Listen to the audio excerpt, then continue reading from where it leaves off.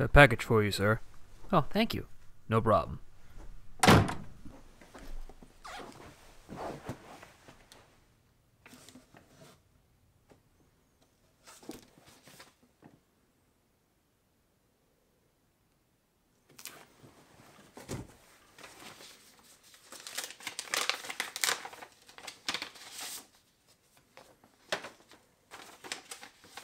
Dear TheNorm, I've been watching you for some time now. You have talent, passion, and a sense of conviction that I've only seen in a few people. I can tell that your love for movies is strong. It is that very same love that has inspired me to write to you and give you a truth that you must hear. It is time for you to step up your game. It may not seem like it, but there are those out there who believe in you and want to see you do more. Please accept this gift as a token of my faith in you. May it serve you well. Your friend and fan, Diana.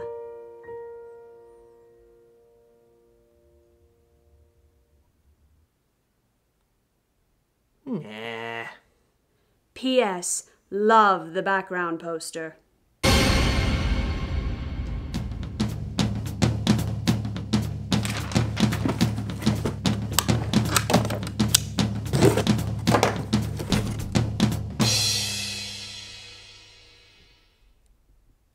Oh, yeah.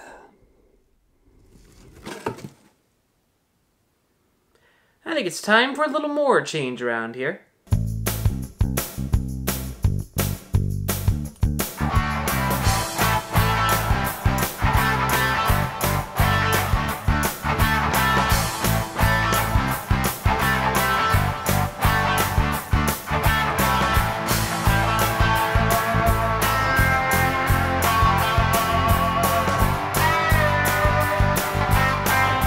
Ladies and gentlemen, I am TheNorm, and welcome to my 50th movie review.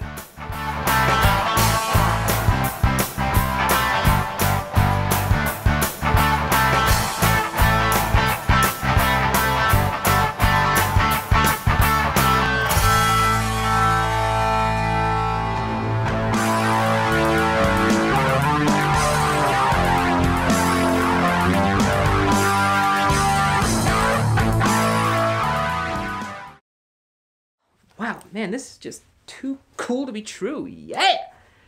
Oh, hi. Yeah, my 50th movie review. Who'd have thought, right? Yeah. Anyway, I am particularly excited today, not just because I got this awesome new jacket from a fan, but also because I'll be reviewing this movie. 2 words. F***ing awesome. I have never read any of the comic books of this particular character, and I don't recall ever seeing a particular iteration of him other than the video game. But this character is hilarious. And the movie as a whole is just really, really damn good. It's funny, it's action-packed, it's smart, and it's just an overall bundle of insane, immature joy. Now, a fair warning to some of my viewers. If you're not really a fan of superheroes, comic book characters, or immature graphic violence and nudity, this movie is definitely not gonna be up your alley. And make no mistake, this movie totally milks its R rating, and for good reason. It's one of those few movies where immature humor totally works in a movie's favor. And oh glorious day, 20th Century Fox finally made a superhero movie that was good and not X-Men. Well, okay, not entirely X-Men.